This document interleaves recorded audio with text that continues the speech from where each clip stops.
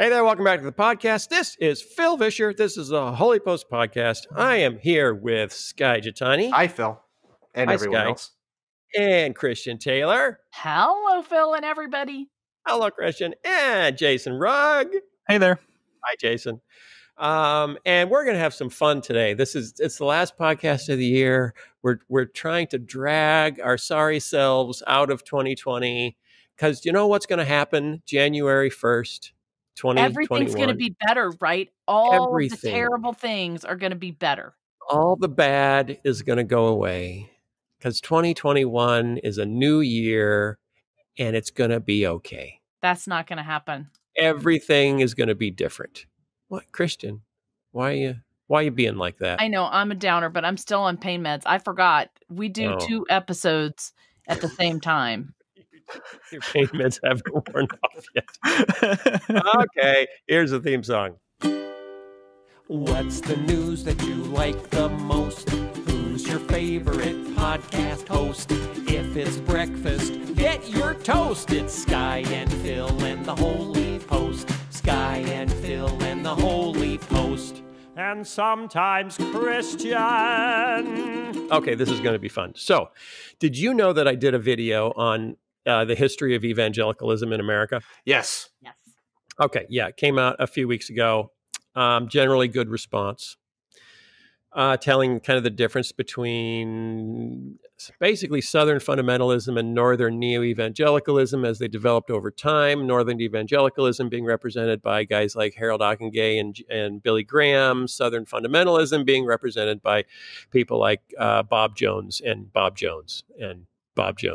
University. And what is the difference? So I did that. At the end of it, I was talking about some fundamentalist tendencies that you still see today, like the propensity to declare enemies, who's our enemies? And I used a picture of the Westboro Baptist folks, declaring enemies. Or then the next one was the denial of mainstream science or rejection of mainstream science. And I was trying to figure out what picture to put for that. And I thought, do I put up, a picture of anti-mask people or anti-vaxxers or, it's riding a dinosaur. Or what? And honestly, my thought was, I think I have anti-maskers and anti-vaxxers in my family, and I don't want to offend anyone. So I'll put up a picture of Ken Ham and a dinosaur. Because he's not in your family. Because he's not a relative of mine.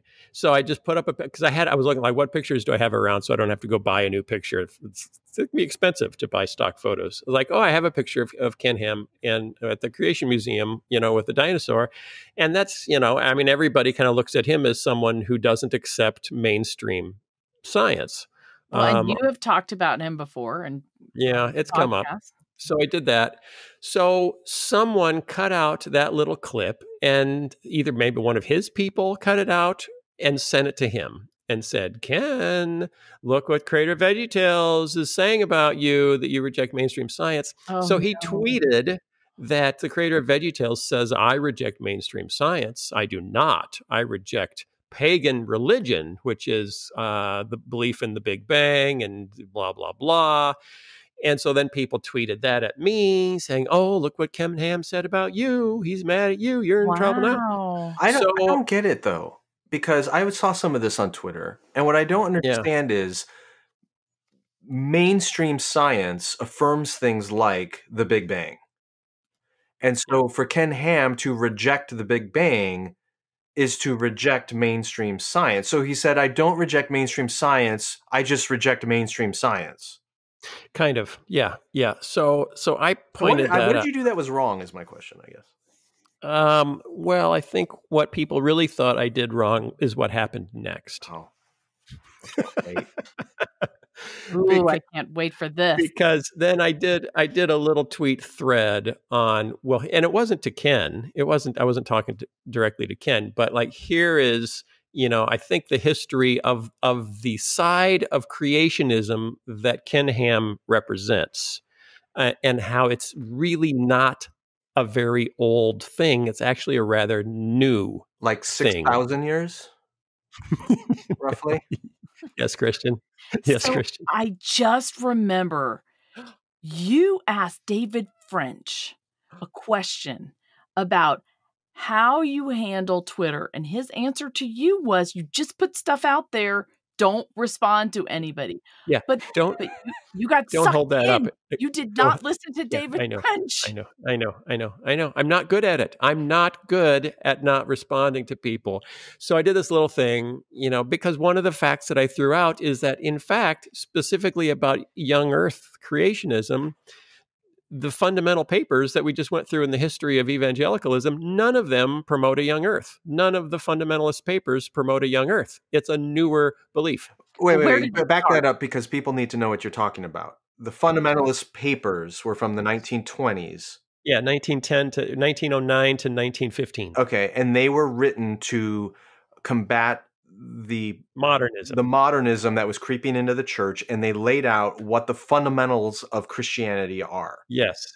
And none of them were about a young Earth creationist interpretation of Genesis 1. No. Right. No. Okay. That made people mad because they believe I was reading them wrong. And so a guy who's the head of an apologetics ministry in Texas somewhere sent my tweet thread to a friend of his who's the head of a young Earth ministry, who's an astrophysicist somewhere. And he wrote a long blog post refuting my tweet thread point by point. So he like won. a two-page blog post, which made it sound like I was completely out to lunch, which, in fact, I did learn some things from his blog post. It was helpful. I don't think I was entirely out to lunch. And then in the meantime, our friend Drew Dick, do you know Drew Dick? Uh-huh. I do. He's funny. Yeah. He tweeted at me. He said, Phil, I think you're going to be banned from the Creation Museum. It's me and Drew on Twitter, so you have to say something back that's even funnier, or he wins. So I said, it's okay. I'll sneak in the back door where the dinosaurs go outside to poop. Because they've got animatronic dinosaurs. And I thought that was funny to think that the animatronic dinosaurs have to go outside to poop. And people thought that was very funny.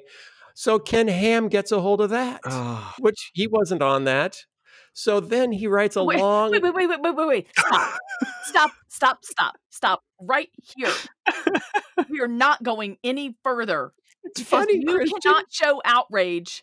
It's just a joke. Somebody is going to take some. You are responsible for what you say on Twitter and everywhere else. And just as well as anybody else, that once you say it online, the world will have it. Nobody has to tell you this, Phil Vischer.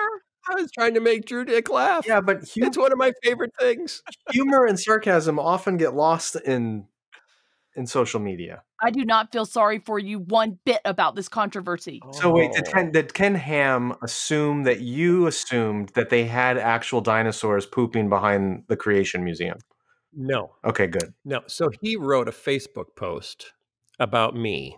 Ken Ham himself, like he has time for this, wrote a Facebook post about me, but he also gathered, because when that thing started off, and my Twitter handle and Ken Ham's Twitter handle were attached to the same comments, lots of people started commenting, some of them trashing me and some of them trashing Ken Ham. So Ken Ham screenshotted all of the Twitter comments that were trashing him and said, look what Phil Vischer and his friends are saying about me. They're attacking me. And Phil even made, a mocking joke about the Creation Museum. And he posted that on his Facebook page, which led to lots of people getting mad at me and coming to my Facebook pages. And then now, which I just mentioned before, Julie and I are having to monitor our Facebook ads for Mr. Phil TV because Ken Ham fans are showing up on them to tell people not to buy any of my stuff for kids. Now, Phil, I just have to say one thing. First of all, you mentioned that before we ever started recording. But second of all, you are going to just have to decide to live in this conundrum of telling truth to kids and telling truth to adults. If you're going to do both, you're going to be in the middle of the firing line. So I research things more and I find out, did I get it wrong? Did I get it right? Where was I wrong? I want to know what I said, that was wrong or right. And I want to be I want to have my facts straight. I respect that. I did over the weekend a ton of reading to see what I said factually accurate, that the movement of creationism that Ken Ham represents is a relatively young movement and doesn't go way, way back in church history. So and the answer, the YCM, the Young Creationist Movement? YEC. No, YCM. Young Earth Creationists. And the answer is yes and no. If you just talk about people believing the earth was young, that goes way, way, way back, because there wasn't really a compelling reason to not believe that. And people, especially in the Christian West, people read the Bible and said, oh, so God created things in 6 days. And then here's the genealogy from Adam to Jesus. And there you go, bada boom, bada bing. And that's what led, guys like Bishop Ussher in the 17th century to say, creation happened. And he actually had a specific day. On this day, in this month, in this year, and it was 4004 BC or something like that. Wait. How wouldn't it be like, oh, whatever. Never mind. 6,000 years ago. Okay, I got it. Okay, so that's kind of the position. So, and I had said in my tweet thread, yes, there have been people promoting a young Earth going way, way, way back, but the specific form of alternate science promoted by Ken Ham is a relatively young movement. And people are like, no, it goes. In fact, Ken Ham said, no, it goes back forever. Oh, but wait a minute. But his vision of science is a direct response to evolution. All right, and this is what I want to get into. Evolution is only 150 years old. This is what I want to get into. What I was talking about is a field of study called flood geology. This is the specifics of what I want to get into. Okay, flood geology is if we go back to the 1600s, when people were starting to look, and even before then, people were looking at fossils. You would dig into the ground and you would see, wow, the dirt kind of changes. Or you'd look at the side of a cliff and you would see, wow, there's like levels, like a layer cake. There's layers and there's different kinds of fossils. You see different kinds of critters in different layers. How did all that happen? And in the Christian West, many of the people doing that research were clergy, going back historically. And so they're looking at the Bible to figure out, what is this? And some of them decided, well, maybe all of that was laid down by Noah's flood. Maybe this is how things formed. And then trying to figure out other ideas, like you find a big boulder and it's 10 miles from where it would have come from as part of a mountain. And they call them erratic boulders that aren't where they ought to be. How did they get? I think I can think of a lot of other things that could be erratic boulders. Anyway, go ahead. Erratic boulders. So water probably moved it there. That could have been the end of Noah's flood. When all the waters drained away, it carved the rivers and it did all this. So people were thinking that way back in the 1600s as they were starting to poke around in the dirt and try to draw scientific conclusions. When we get to the 1700s, and that was still generally in the realm of, we think the Bible probably lays out the timeline of the universe, and of the creation of the earth. So it's probably thousands of years old. In 1695, a guy named John Woodward came up with a more specific theory, which was that the Genesis flood sky, you're not even listening. This is very disappointing because your dog wants to go out of your office. The Genesis flood melted all of the rocks into a slurry. And this big slurry of melted rocks, like dissolved rocks, then covered up all the living things and then hardened. And that's where all the fossils came from. Okay. That sounds a little bit more crazy or far-fetched than the one before. So that was one idea. The 1695 John Woodward dissolving rock in a slurry theory. Well, was there any science behind that theory? No. Okay. No, this is the 1600s. There wasn't a whole lot of science behind a lot of theories. Now, in the 1700s, modern science of geology starts developing. The word geology is used for the first time. People are still, and these are, again, largely clergy that are doing this work, people are still using the Genesis flood as something that reshaped the earth. But as they're looking at the layers and the layers upon layers, many are concluding one flood couldn't do all of this. So maybe it was a series of cataclysmic events, that the Noah flood was the last one. Okay, at this point, a young earth doesn't really work anymore, because you need ages and ages of these big cataclysmic events. So a lot of Christian scientific thinkers moved away in the late 1700s to early 1800s, moved away from thinking the world was literally as young as, a surface reading of Genesis says so. We need more time for more cataclysms. It was flood geology said now you need multiple floods, and the Noah flood was just the last one. So by the 1800s, multiple flood events were proposed to explain all the layers of the deposits. The Noah's flood was the most recent. The idea of a young earth was largely rejected. Clergymen, scientists like William Buckland from the Church of England still held to the Genesis flood as a literal event, but thought it was the last of a long sequence of these big events, and the only one during the time of humans. Okay, so that's the early 1800s.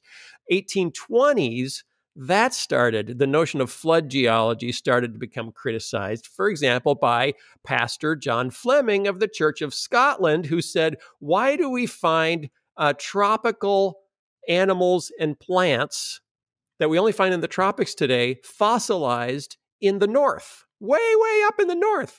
I don't think that's how he sounded. I think he had a different exactly accent. How he sounded. So can you say that again?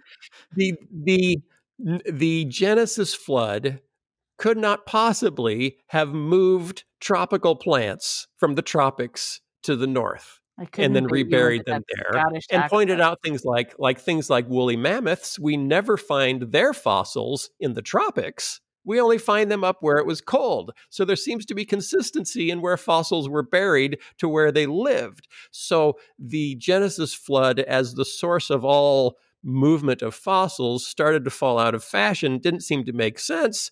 And also, and this was interesting, Fleming, who was the Church of Scotland pastor, said the Genesis account of the flood is just too gentle to explain all of this, because as the floodwaters receded, a dove could fly out and find an olive tree and come back with a branch. And if the Genesis flood was so violent that it shaped all the mountains and dug all the rivers and moved fossils all over the earth, how on earth would olive trees survive through that cataclysm to still be there for the dove? So by 1830, everyone had abandoned flood geology, because we were also now learning about ice ages and glaciation, and that glaciers, maybe it was actually glaciers that moved all those boulders and carved things, and not the draining of the water from the Genesis flood. So by 1840, flood geology had disappeared, and was replaced by ice ages, glaciation, and a much older Earth. And among Christians, most learned Christians had moved on to an old Earth, and had given up on the idea of young Earth geology by 1840. Okay, where that didn't happen is among Seventh-day Adventists. And the reason it didn't happen among Seventh-day Adventists is that the co-founder of Seventh-day Adventism, Ellen White, had visions that were considered divinely inspired. And one of Ellen White's visions in the 1860s was of the Noah flood. She had a vision of the Noah flood. Here's a description. It was published as a book in 1864. Her vision described a catastrophic deluge which reshaped the entire surface of the earth, followed by a powerful wind which piled up new high mountains, burying the bodies of men and beasts. Buried forests became coal and oil. So all of the oil and coal deposits came from the forests being buried by these winds after the Noah flood.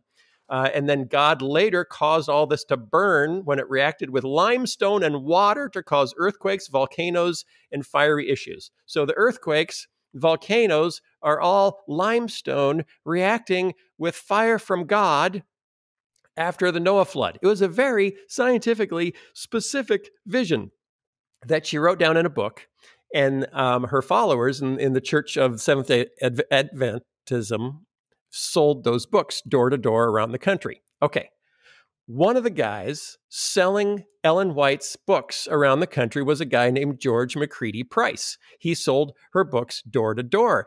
He was really interested in geology, so he started writing about evolution and geology based on Seventh-day Adventist teaching, which needed a young Earth for Ellen White's visions to be true and divinely inspired. Can I stop you right here? Yeah, you with me?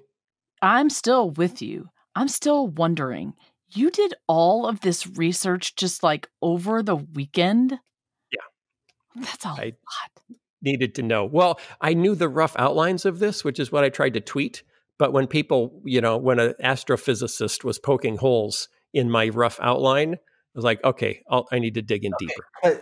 To summarize up to this point before you continue, Phil, what you're basically saying is through a lot of history, pre-scientific history, people just accepted the Bible's timeline of creation because they had no reason not to. Once the origins of modern science start investigating fossils and geology and stuff like that, it becomes apparent that you need a longer timeline to explain these naturally occurring phenomenon. And a lot of Christians go, okay, fine. But to those who have to hold on to a short timeline, they do so not because of scientific evidence, but in order to maintain the authority of their religious leaders who are having revelations that require a short timeline. Here's the deal. By 1900, belief in a young Earth, because the Bible says so, was almost gone entirely from the American church, except in Seventh-day Adventism and Missouri Synod Lutherans, because there was a Lutheran scholar who was teaching a young Earth in the Missouri Synod. Okay. So there were pockets of young Earth still in the early 1900s, but for the most part, it was almost entirely gone. So George McCready Price starts writing new books based on Ellen White's visions and his own kind of closet geology study. And he ultimately wraps them all up into a textbook, because public schools are teaching evolution, which he doesn't like, but they're also teaching old Earth, which he doesn't like because he's a Seventh-day Adventist. So he crafts all of this flood geology and expands upon it. He basically reintroduces flood geology to the United States in the form of a textbook called A New Geology. So he was presenting an alternate geology to what schools were teaching. And this was 1900. 1920. Okay. You're going to have to do a whole new video because we're getting so deep in. I need visuals. Yeah, sorry about that. He founded the Deluge Geology Society. A deluge is a great rainstorm or a flood. So it's basically the Flood Geology Society. This is founded in Los Angeles in 1938. This is the precursor to modern creation science that we have today. Initially, it was almost entirely Seventh-day Adventists. But there was one independent Baptist that joined the group, whose name was Henry Morris, joined the group in the 1940s, got really into it. He started doing his own writing about a young Earth and flood geology. He was a hydrologist, a civil engineer hydrologist. Really liked that idea. So he started writing books, and then he met a guy named John Whitcomb, who was an Old Testament professor of Grace Seminary in Indiana, in Winona Lake, Indiana, which is where Winona Ryder's from. Which is where Bob Jones was sitting on a chair next to William Jennings Bryan, talking about how evil evolution was the year before the Scopes monkey trial. It's in my video. So, okay, hold on a second, though. How much of what we think of today as young Earth creationism was fueled by a desire to come up with an alternative to Darwin's theory of evolution? And how much of it was a response to predating Darwin, the geological stuff that was coming out and the need for ice ages and all of that, which predates Darwin, but people, Seventh-day Adventists were freaking out about? Right. The two men in early 20th century America who were the warriors against Darwinism. Okay. The two men responsible for 5 states banning the teaching of evolution were William Jennings Bryan and another early fundamentalist named William Bell Riley, who was in Minneapolis. His nickname is the Old Man of Fundamentalism. They were anti-evolutionists. William Jennings Bryan founded, what was the group that he founded? Oh, I'm sorry. William Bell Riley founded the World Christian Fundamentals Association. William Jennings Bryan was the prosecutor in the Scopes monkey trial. And a multiple-time Democratic candidate for president and Secretary of State. Yes. So Bryan, very famous. William Bell Riley, fairly famous. So these are the fundamentalists of fundamentalists who fought to stop the teaching of evolution. Neither of them believed the earth was young. In fact, William Bell Riley said, as far as he was concerned, there was, and this is an exact quote, there was not an intelligent fundamentalist who claims that the earth was made 6,000 years ago, and the Bible never taught any such thing. Wow. So he thought it was embarrassing to say that the earth was young. William Jennings Bryan... It takes a lot to embarrass a fundamentalist. Who started an anti-evolution society. Yes. William Jennings Bryan believed talking about literal 6-day creation was a straw man argument to make fundamentalists look dumb. He said that the opponents of fundamentalist Christianity accuse, and this is a quote, accuse fundamentalists of believing such things just as they accuse Orthodox Christians of denying the roundness of the earth and the law of gravitation. So for Bryan, believing the earth was young was like believing the earth was flat. For Bell Riley, believing the earth was young was a sign that you were an unintelligent fundamentalist. Okay, but however, my brain is confused, and maybe it is because I'm still on pain meds, but those things sound contradictory, that they can be against evolution and yet hold those beliefs. Or am I actually making some sort of sense? That's a good question. It's a good question. Yes. So today, I don't know how many Christians would agree with this, but a huge percentage of conservative Christians would say to be against evolution is to believe the earth is young. And if they're like part and parcel, they're the same package. You need to believe in a young earth, and you need to believe that creation didn't happen.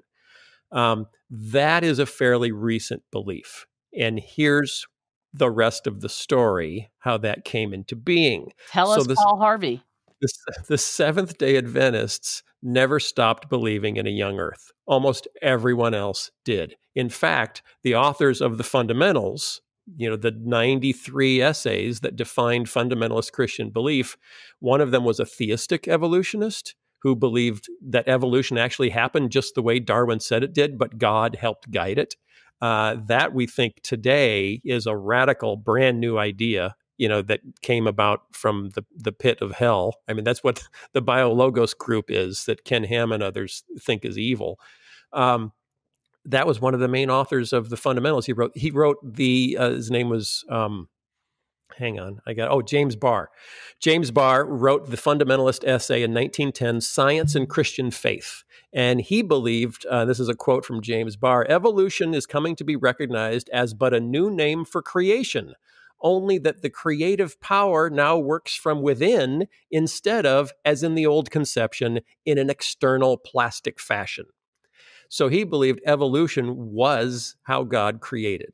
Okay. He was one of the main writers of the fundamentals. He wrote the essay called Science and Christian Faith. So theistic evolution is considered today the most liberal form of creationism, the most progressive, the most, that needs to be rejected. So Henry Morris comes along. Henry Morris is reading the new geology of the Seventh-day Adventists, really likes it. He joins the Deluge Geology Society in Los Angeles, and then he gets together with John Whitcomb of Grace Seminary in Winona Lake, Indiana, and writes a book that's published in 1961 called The Genesis Flood. And this is the book that creates modern creationism. 1961. 1961. Yes. And what he's basically taking is the arguments of McCready Price and the Seventh-day Adventists and repackaging them, elaborating on them, and then doing something very interesting, which hadn't really been done before, which was to say, if you are rejecting a literal six-day creation, you're rejecting the authority of the Bible. And if you reject the authority, rejecting the authority of the Bible, remember now we're headed into the 60s, is why the world is going mad. So Morris starts linking evolution, belief in evolution, with abortion, euthanasia, pornography, atheism. So almost crime, linking belief in evolution with rising, exploding crime in the 1960s. All of the evils of society are now linked to the rejection of the authority of the Bible. And the rejection of the authority of the Bible is what happens when you say the world wasn't created 6,000 years ago. Boy, so now, as of the mid 1960s, the age of the earth becomes a culture war issue, not just a theological issue. Henry Morris goes on to found the Creation Research Society in 1963, which becomes what is today the Creation Research Institute, which is the second biggest creation promotion company or ministry except Answers in Genesis. Ken Ham in Australia, when he's in college, reads Henry Morris's book, The Genesis Flood, starts teaching it in Australia, decides he wants to come to America and work with Henry Morris. So he moves to America and starts touring churches on behalf of Henry Morris's group. And the Genesis Flood, starts his own group in 1979, moves to the U.S. in 1980, and then founds Answers in Genesis in 1994. So he actually came out of Henry Morris's group and founded his own group, which then became twice as big as Henry Morris's group. That's because he knows how to do things like on Twitter to get people to follow him. Right, and build a museum. From the get-go, building a museum was his goal. And this is interesting because I just read a book called Creationism USA, which is a historian, a non-Christian historian, trying to unpack the rise of creationism in the United States. So that's interesting. It's a non-Christian historical work on the history of creationism. And he believes something interesting happened in the 60s, which is creationists like Henry Morris, and then going on in the future into Ken Ham, gave up on the notion of winning the argument in colleges, in institutions, in science handbooks, because back when it was William Jennings Bryan and William Bell Riley, they were trying to win the argument in the broader public. That's what the Scopes monkey trial was about. We need to show people that evolution is wrong. The strategy changed in the 1970s, basically to we're going to lose our kids if we don't teach our kids what they should believe. Which is why the focus of Answers in Genesis and the focus of some of these other groups are primarily about curriculum for kids.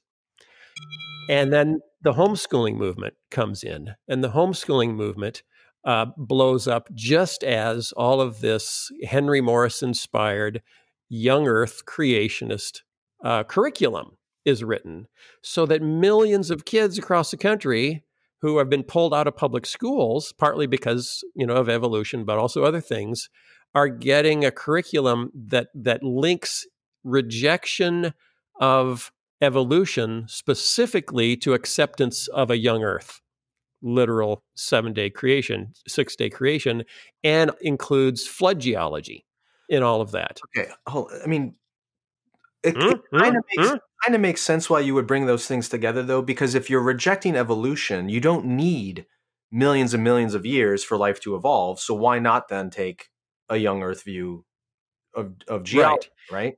So right. I find it interesting that the founding fathers of fundamentalism didn't do that. Well, that's what I want to get to, which I think is an interesting insight from what the timeline you're lining up here. In the early 20th century, when people are freaking out about modernism, there's I suppose, a natural response to want to defend the fundamentals of the faith.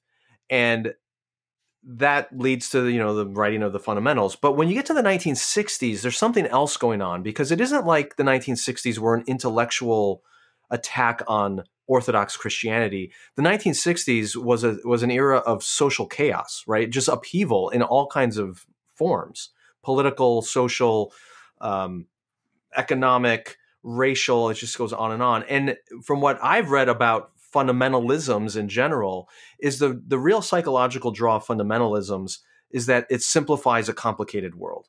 It takes a chaotic reality and makes it really, really simple for you to understand, so that you can turn off part of your brain and feel in control again. And so it makes sense to me that the young earth creationism would really find fertile ground in the 1960s and 70s, because as the culture is spinning seemingly out of control, young earth creation comes along and offers a really, really simple answer. I mean, the fact that it's called Answers in Genesis is brilliant, because the simple answer is, if people would just take Genesis 1 and 2 literally, all of these problems that you're seeing would be solved. That's not what they were doing in the 1920s. No. In the 1920s, they weren't saying the whole world is going crazy and here's a really simple answer to explain it. What they were saying is, there's these deep intellectual concerns coming out of European intellectualism that we need to respond to intellectually as Orthodox believers. In the 1960s and 70s, it was a totally different thing, and that makes sense why young earth creationism would emerge in that moment, rather than in the 1920s, when it was okay to believe in an old earth and reject Darwinism. Yeah, and what's interesting is the real battle in the 1920s, 19-teens, 1920s, was over biblical inerrancy. Right. Are we saying the Bible is inspired by God and free from error? Or is it a man-made document that's still useful? It's got some great stuff in it, but it's really old and it's full of mistakes. But even that's interesting, because their stand on inerrancy did not mean taking Genesis 1 literally. That's the interesting part. They understood that Genesis 1 was poetry. They viewed, and so the rebellion of Henry Morris and John Whitcomb, when they wrote their book, was a rebellion against any reading of Genesis 1 and 2 other than the most obvious surface level reading. It's the equivalent of reading Paul and saying, so women must cover their heads in church, because that's what he says, and they cannot ask questions in church, because that's what Paul says. So it's that kind of reading where, superficial sounds like it's an insult, and I'm not meaning to insult it, but I'm going to read this, and the most obvious meaning is the one I'm going to take based on what comes to my mind right now in my setting. So if you read Paul talking about women in church, the most obvious reading is Paul says women can't talk. Well, but if you take the whole Bible that way, the most obvious reading of the Sermon on the Mount is, I should gouge out my eye. Exactly. What are you confessing? What did your eye do? Nothing. Oh, okay.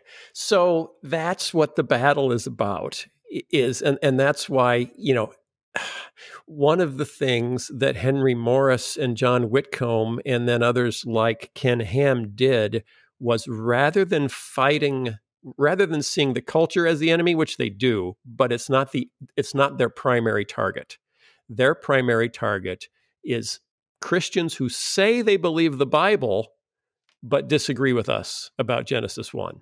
So Henry Morris in the mid-1970s traveled to Wheaton College to speak at Wheaton College about how you should read Genesis 1. Now we're getting close to home. Yeah. And he was stunned that none of the faculty at Wheaton College agreed with him. And this was in the 1970s, you said? Yeah, mid-1970s, because there was a guy, last name Mixter, forget his first name. Oh, tell me he was a DJ. Mixter at Wheaton College. He was a science professor, and in the mid-1950s, he did the equivalent of what John Walton is doing today, of saying, I don't really think there's a conflict between evolutionary theory and the Bible if you assume that God guides the process. Or if you assume that you should read Genesis as the original ancient Jewish audience would have read it. Now, that's John Walton's point of view. Right. Yes, they weren't there yet because they didn't have access to the ancient Near East writings that we do today to his do name that was kind of work. Mr. Mixter. Mixter, And I think yes. Or his Dr. grandfather. Mixter. I mean, come on, he could be doing weddings and bar mitzvahs. What a great brand. So I was surprised. Hang on, Christian, just 1 second. I was surprised, the first time I went to Wheaton College to the science department and saw the big woolly mammoth, that the students excavated in Glen Ellen in the mid 1960s, and they had a plaque under it that said this lived 20,000 years ago, just completely blowing away any thought of being, okay with a young Earth. And that had been their position in the 1960s, until I'm reading this history, and it was in the mid 1950s that Wheaton College faculty started moving on this issue of saying, well, maybe there isn't this conflict. Maybe there isn't. Maybe we can. And for a conservative, what was considered historically a fundamentalist school, to completely move away from having a problem with evolution.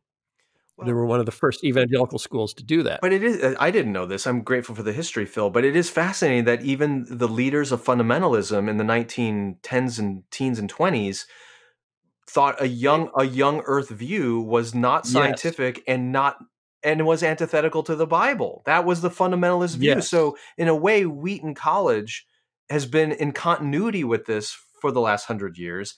And I often run into people when I used to travel who they're from Wheaton. Do you know Wheaton College? And, yeah, I live there.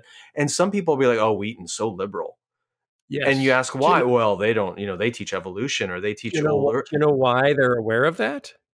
Because Ken Ham publishes a list of Christian colleges that it's okay to send your kids to. Oh. He maintains a list, and if a Christian college does not teach young Earth flood geology, they don't make Ken Ham's list. And because he's so influential with homeschoolers, Christian kids grow up knowing that they shouldn't go to Wheaton College if they're taking Answers in Genesis curriculum, because it's not on the list. But you would assume from that kind of a statement that there was a time 100 years ago where Wheaton did affirm a young Earth creationism and drifted away from it over the influence of liberalism. But in fact, they've never been there because that's not what fundamentalism was or evangelicalism. Right. There was a rejection of Darwinian evolution at Wheaton College. Blanchard was quoted, rejecting Darwinian evolution, and William Jennings Bryan rejected Darwinian evolution, and William Bell Riley rejected Darwinian evolution, and R.A. Torrey, who was the editor of the Fundamentals, rejected Darwinian evolution, but all of them were old Earth creationists. Christian, yes? So this is interesting. Because I was Do you have a Chardonnay hidden behind the camera there that we can't see? Are you now reviewing the podcast? I found this episode interesting. This is interesting because before this last part, I was going to say, I'm very uncomfortable, Phil, because all of the stuff that you're unpacking makes me work really hard, even though you did the work all weekend, makes me work really hard to look back at all of the things that led up to what I was taught as a young girl in my Sunday school class. And now you're asking me to look behind the curtain and see how all of those things came together. And you're educating me, right? You're educating me on all of the foundations of that. And so my brain is going, oh my gosh, it's almost shorting out. And then I'm realizing at the same time that Ken Ham is sending out this list of all of the colleges not to send your children to.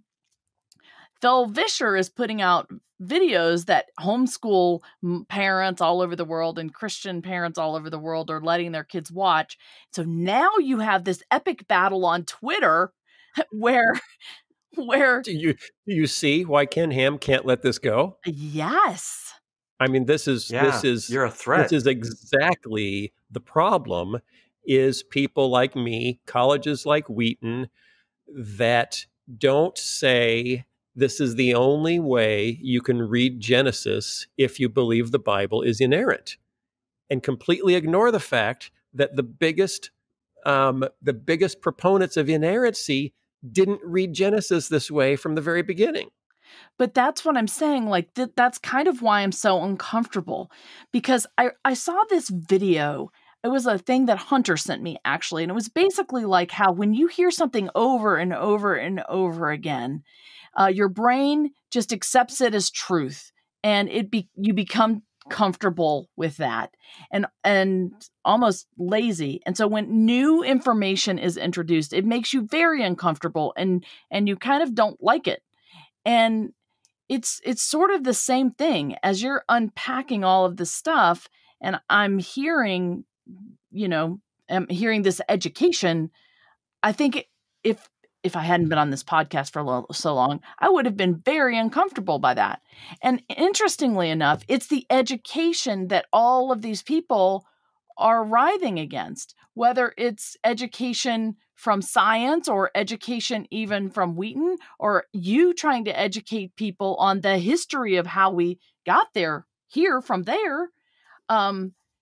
That education stuff can really mess people up.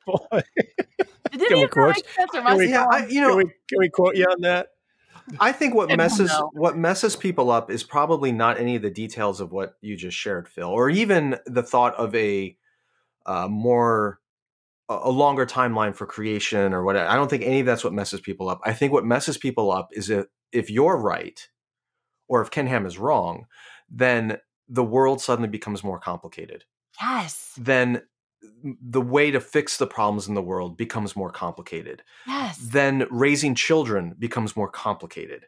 Then being a Christian becomes more complicated. And there's a lot of people out there who just want things simple. Yes. And what Ken Ham is really selling people is not a theological interpretation of Genesis. What he's selling them is simplicity. Yes. He's selling them a very simple way of understanding everything wrong in the world and how to keep yourself safe and your family in the midst of it. And in that regard, this is going to get me in trouble. I would argue that's a false gospel. Ooh. Because why? The good news, why would you say that? The good news is not that God created the world in 7 days, 6,000 years ago. The good news is that he came and dwelt among us as his son, took away our sins on the cross, rose from the dead, and we put our trust in him as a person, not in one person's interpretation of Genesis. Amen. Yeah. Okay, preach it, brother. Boy, he can sum it up so much better than I can. Well, if he was on the drugs you're on, he might struggle too. But you're more entertaining when you try to sum it up than he is. Sky, are you a fan of slippery slope arguments? Not really, no. Okay.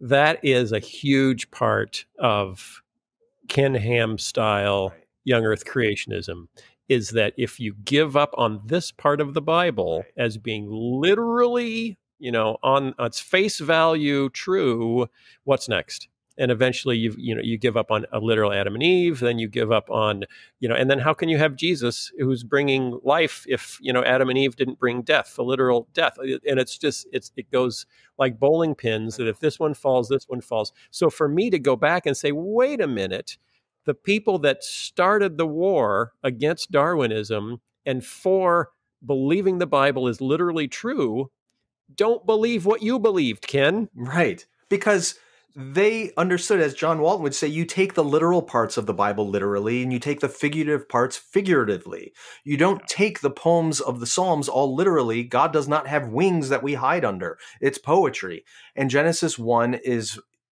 poetry. And even No, it's not. What Tim Keller would say, it's not true poetry because it's not couplets. There's no parallelism. Yes, there is. There is absolute parallelism. The first 3 days of creation match. Day 1 matches day 4, and day 2 matches day 5. Parallelism, like in the Psalms and Proverbs. Yes, fine, but it is a constructed. Keller would say Genesis 1 and 2 are exalted prose. Fine, like John 1. Fine.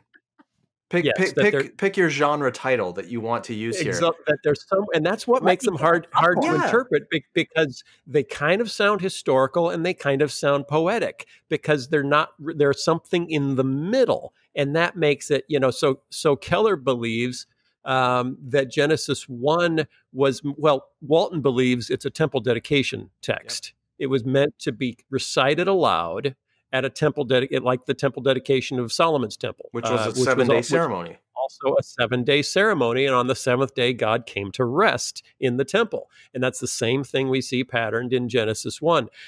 Keller would say it was clearly meant to be recited aloud because there's so much repetition, which would make it easy to remember. Right. So it's not, and then once you hit Genesis 3, the style of writing changes, and it becomes more straight prose. So that's what Ken Ham and Henry Morris and others in that school reject entirely, that there's a difference between Genesis 1 and Genesis 2 and the rest of Genesis that might affect how we interpret it, because they've completely saddled the inerrancy of Scripture to an interpretation of Genesis 1 that fell out of favor in the late 1700s and came back because of Ellen White and the Seventh-day Adventists in the late 1800s, and then was only adopted by conservative Christians after World War II. And that's, oh my goodness, that's the part that gets me. If Ken Ham and these others want to read Genesis 1 and 2 that way, fine. But the problem is they give no liberty for any other inerrancists of the Bible to read it any differently, right, even though history is full of people, even in their own fundamentalist camp, who don't. Right. And I will go on record saying, because I have a lot of young Earth creationist friends and a ton of young Earth creationist fans that are tweeting to me saying, but is it okay if I'm still a young Earth creationist? And I'm saying, yes, it's okay if you're a young Earth creationist. I am not saying that young Earth creationism is wrong. I am saying the position that it is the only way to read the Bible is wrong. Well put. And hasn't been a historical position. So that's what and then when I say the Ken Ham version of young Earth creationism is a relatively new thing, that's what I mean. That's saying that this resurgence, yes, there was flood geology back in the 1700s and 1600s, and it died out about 1800. That's true. Okay. And I had to go research that more because I wasn't aware of the history of flood geology. So it's not entirely from Ellen White's visions. There was a historic precedent for it. But taking that back into a view of inerrancy of Scripture, that flood geology is the only inerrant interpretation of Genesis, is a new thing, started with Henry Morris, and I reject it.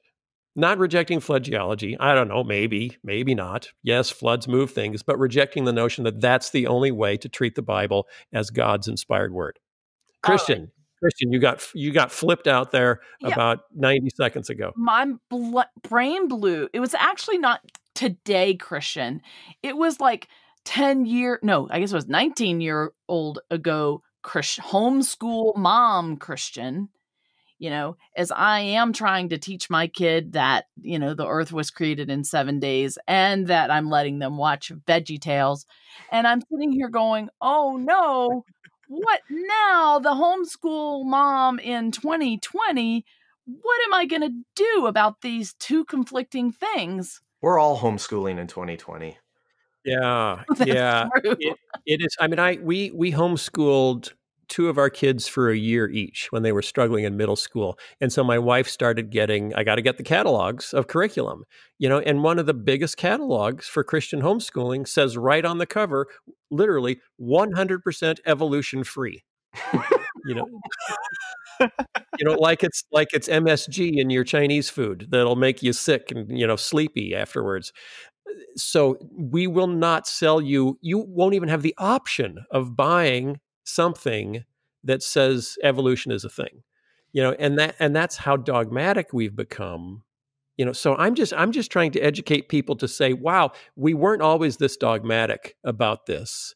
And actually we still aren't, because you can still go, whether it's Biola or Wheaton or Gordon Conwell or Fuller Seminary, there are a lot of Christian schools you can go to that will teach you evolution and that won't say, and you have to believe the world was created in 7 days or you're not a Christian and you're not taking the Bible seriously. But the impact of the homeschool movement and the kids' curriculum movement in establishing young Earth creationism as the only commitment to inerrancy is very, very new, and I think very, very destructive.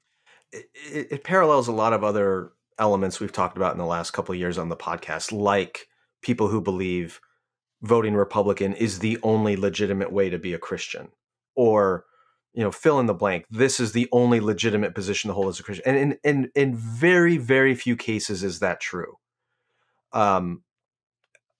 There's a lot more gray area. Sky, how do we know which are the cases where that's true? Well, this is where having some understanding of history, which you've enlightened us to today, Phil, helps. What have Christians always affirmed to be essentially Christian, to be essential to the faith? I would argue somebody who denies the deity of Jesus, or who denies the cross and the resurrection of Jesus, the bodily resurrection of Jesus, has departed from Orthodox Christianity. But somebody who holds a different view of Genesis 1, or who votes differently than I do, or hey, there's a lot of latitude there to be a faithful follower of Christ and disagree on those kinds of pieces. But what fundamentalism says is everything is a non-negotiable. It's essential. Everything is essential. And I think a more faithful way to follow Christ is to say there are very, very few things which are essential, that are non-negotiable. And outside of that, there has to be a lot of liberty. and grace toward our brothers and sisters. And we need to be mindful of not declaring somebody heretical or condemned, frankly, for holding a cultural, political, or sometimes a theological position that we may There were times where Christians literally killed each other over forms of baptism. Right. And now most of us would argue, oh, that doesn't really matter as much as we thought. That's how I lost my twin brother. Well, so what's interesting in this conversation, and I'm sorry to run over your joke, but what's interesting... No, you're supposed to laugh at my joke, Christian. Then you can say what you want to say to run over my joke. Sorry. Okay, so what's interesting is that Ken Ham is saying, I just find it, I did not expect you to say, after all of that education, that it was okay for me to believe in a young earth creation theology. I expected you to say after all of that, it seems pretty clear, that the earth was probably made long ago if you take everything in balance. I think it seems somewhat compelling that it was, but that's not the point I'm trying to make. That's not the hill you're going to die on.